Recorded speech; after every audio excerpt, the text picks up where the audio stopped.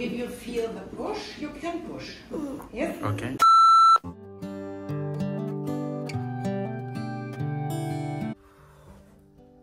So, hello guys, let's just take it this way.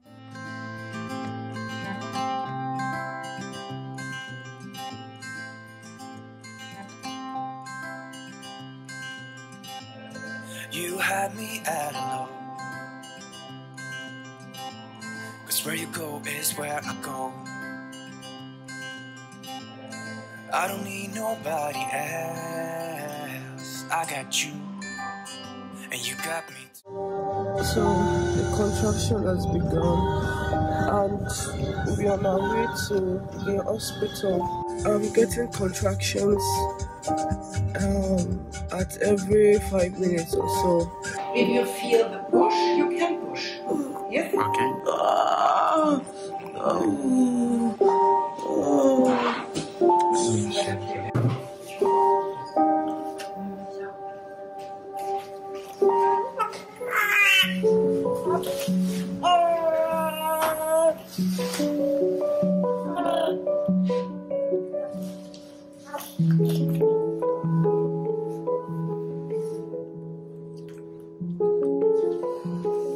This video today is about the delivery experience, the birthing of our little angel, how it all went down. This story will not be full if I do not first explain one or two things.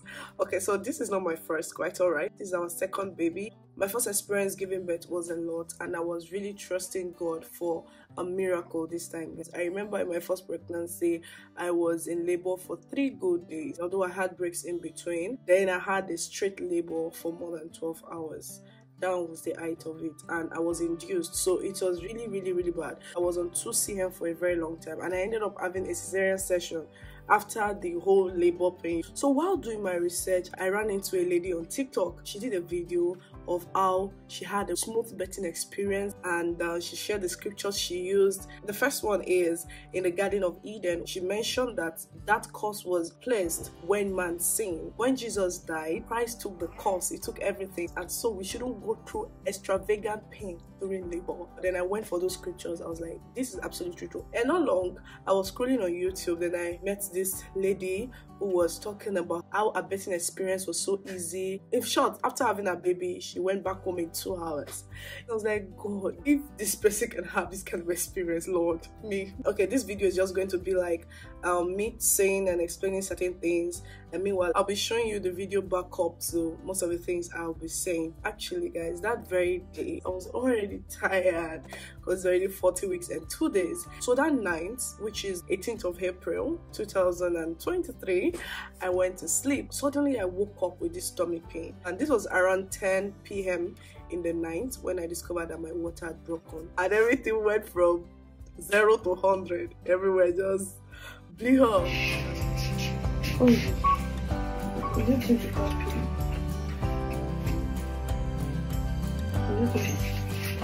This is my glasses. Did you take my bag? Yeah. Okay. Use mask.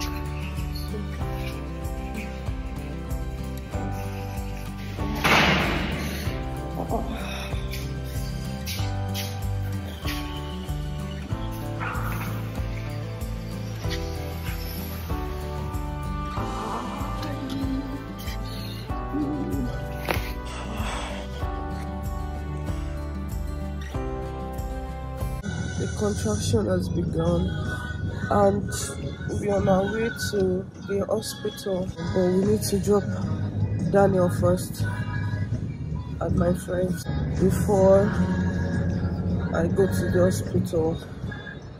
Yeah, so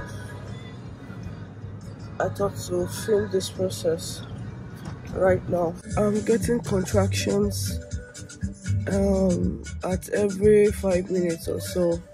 Of course, very painful. So I'm talking at my free time. I started.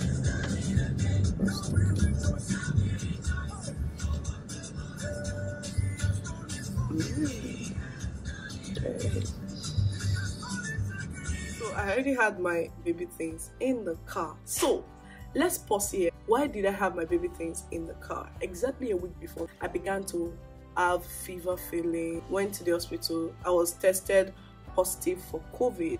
I got regulated, and that was how I left the hospital. So now back to what we were talking about. Prior to this time, I've not been having contractions.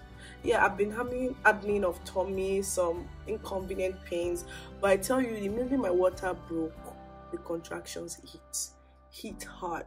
So when we got to the hospital, they took me in, checked me immediately, my vitals, to make sure that I'm doing well and the baby is doing well. And very slowly roll it out. Okay, now.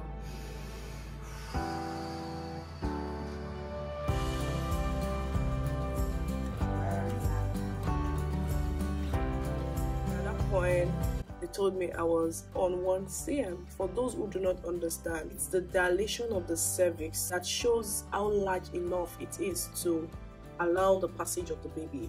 They count from 1 to 10 cm. At 10 cm, you're fully dilated and the baby can come out. And this was about 11:30 already in the night. Before you can tell me the contraction has to be every 3 to 5 minutes apart, lasting for 1 minute and for a period of 1 hour.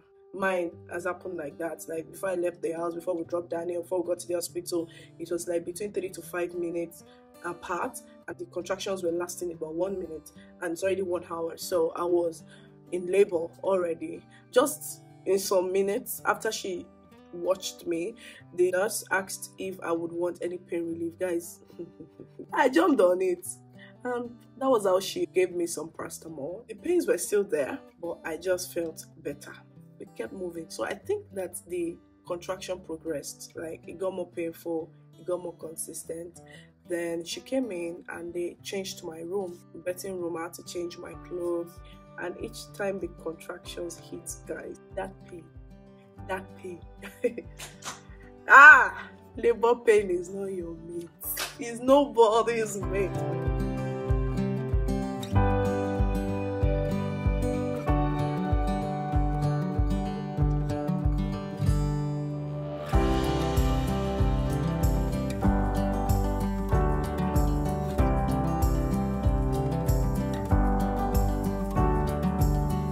Question is, do I need another pain relief? Because the pressure was getting worse.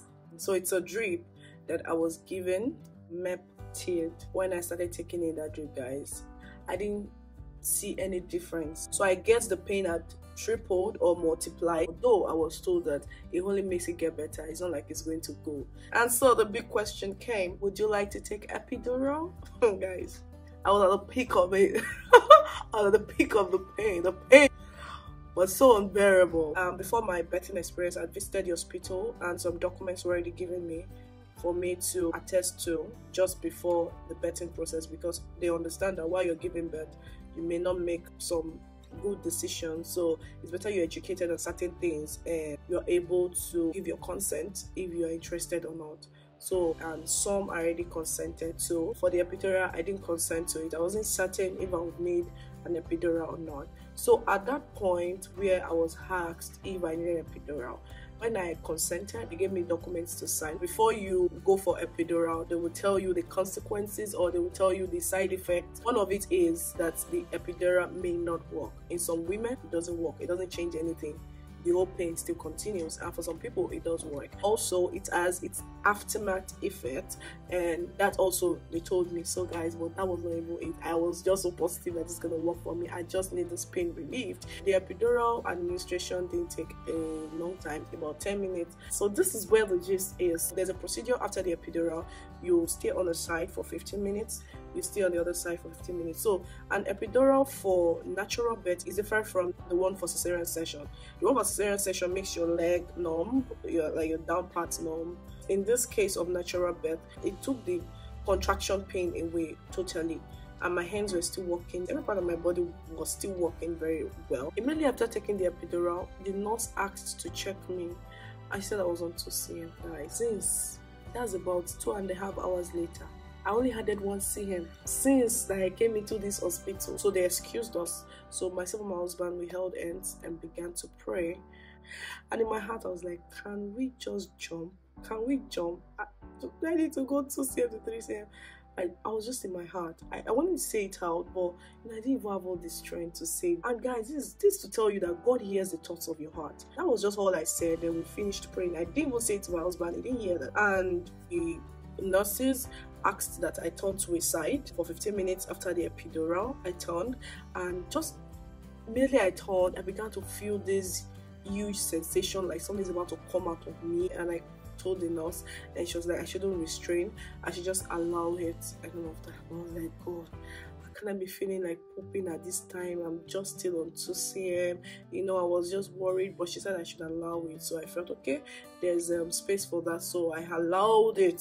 So because the pain, the contraction pain had gone, in a split second I dozed off. Immediately I just saw that the nurses were in, the doctor was in. And I just heard the baby is about to come, and so we need you to push. You know, guys, hearing that, it was like, are you guys talking to me? I was almost looking left, that is there another person giving birth to this place? Like, the baby is about to come. You just told me I was on 2cm.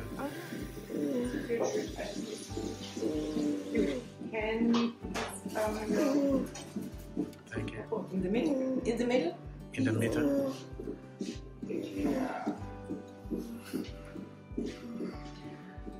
And if you feel the push, you can push. Yes? Okay.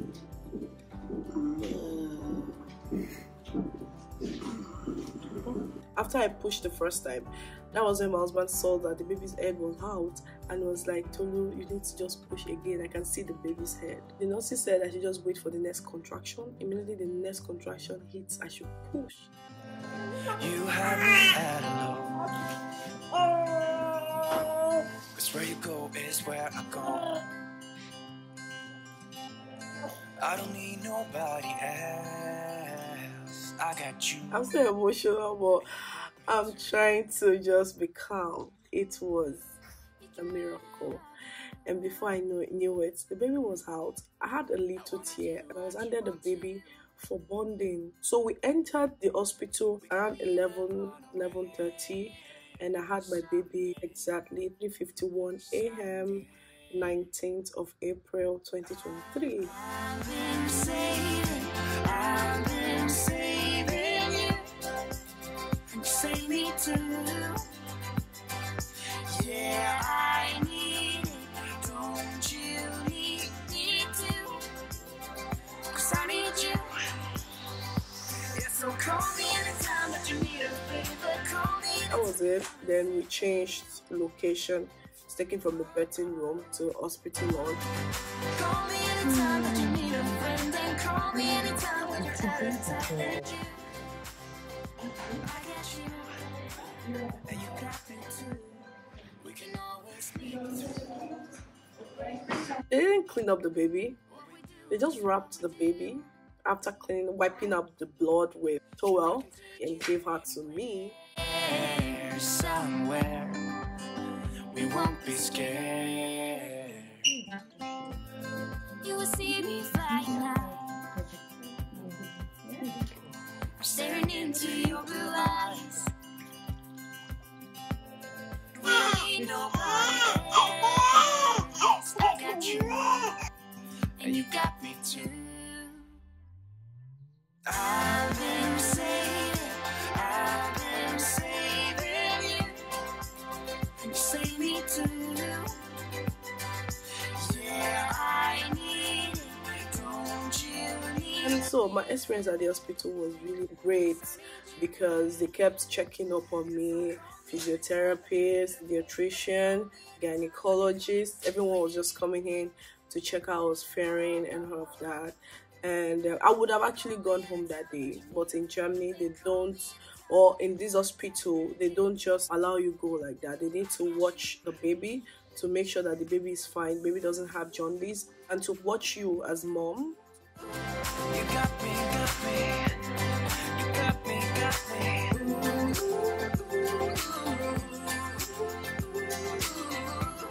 You got me too. Got me, got me.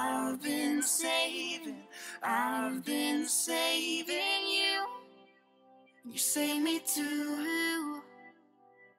Yeah. My friends came over. My husband, oh my god, he's such an amazing man. He did a lot.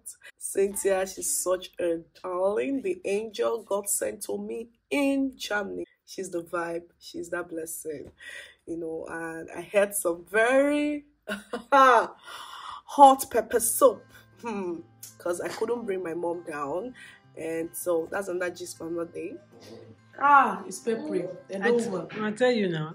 Really? I never heard this concept that like spices actually kind of help. Just go and do research on Nigerian pepper soup after birth. Yeah? There are a lot for different tribes. Yeah. Okay. She just filled in that space, was there for me. Thank you. Mommy's not here to do it. I'm your mommy.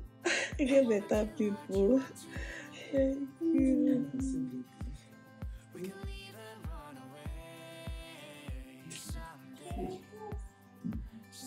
Baby.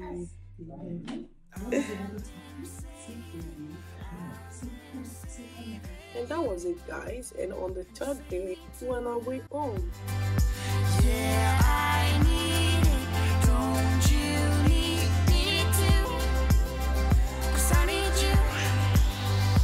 Yeah, so call me anytime that you need a favor. Call me anytime I can come and sit in you. Call me anytime that you need a friend. And call me anytime when you're at a tight end. I got you, and you got me too. We can always make it through.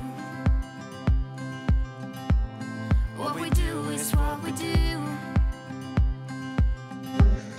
I can take you. Cheers. Thank you. Cheers.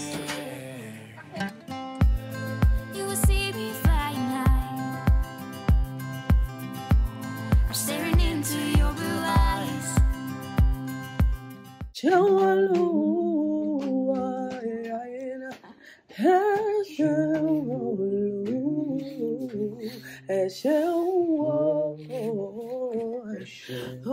You know, guys, I'm just grateful for an awesome birth experience, and I'm happy that I'm able to share this with you to let you know the awesomeness of God, the realities in serving God. I'm just so grateful. Miracles happen. Miracle. Not the tired Jesus. So I hope it blessed you. I hope it encourages you. If you have any questions, ask me in the comment section. I'm going to be answering them. Maybe something I didn't mention also. Alright guys, see you in my next video. Bye.